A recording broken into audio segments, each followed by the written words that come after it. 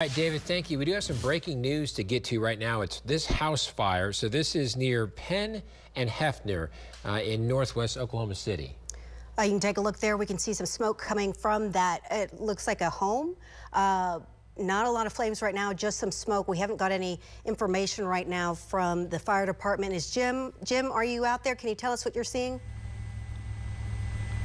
Well, Amanda, that's right. The Oklahoma City Fire Department is fighting this one-story single-family home here. Now, this is actually located at Northwest 113th on the west side of Penn here. Now, when firefighters arrived on scene, it was heavily flames coming out of the back and fully engulfed on the back side there. But the fire is under control now. We're starting to get some more flames breaking out on the north side, which would be on the right side of your screen. But right now, I have no reported injuries on this, but they're still fighting a little bit, but the fire is under control. Jim Garpoint live from Bob Mills, Scotty's 9. Back to you.